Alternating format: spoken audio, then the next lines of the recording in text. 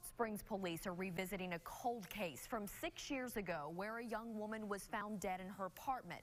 KRK4's Caitlin Reardon was in the Spa City today talking with police about the details of this case.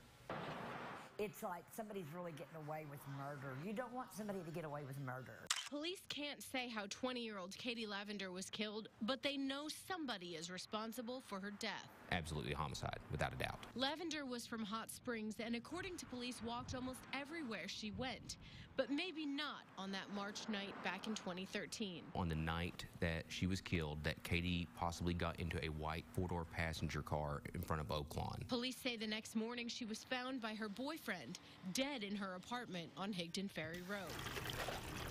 That was the same year Emily Hale moved to Hot Springs. That's strange to me that no one has heard anything or seen anything, that that someone ends up dead in their apartment and they're murdered and no one knows anything. Police say for 6 years they've followed every lead, but now are at a dead end. At this point, with what we have, we cannot rule anybody out. We think it was somebody Katie knew. Unsweet without. I just would like to think that nobody would get away with something like that.